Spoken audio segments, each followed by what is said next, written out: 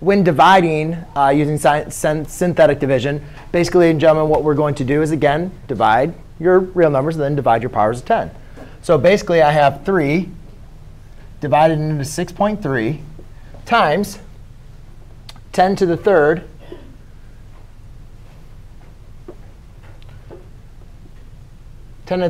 divided by 10 to the 8th, right? Basically what we're doing.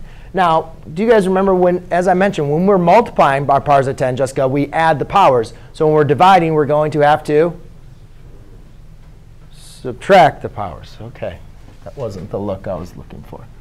So 3 minus 8. And then now we need to divide 3 into 6.3. So if we go back through our long division here, I have 3 divides into 6 twice. 2 times 3 is 6. Subtract my rows. Here I get 0. Bring down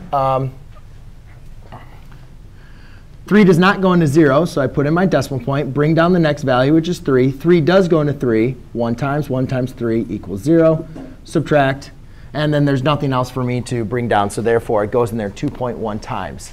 So my answer is 2.1 times 10 to the negative 5th power.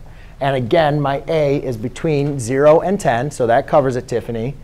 So it's between 0 and 10, which works. And then that's it. So just divide these and then subtract your powers when you're dividing them. OK?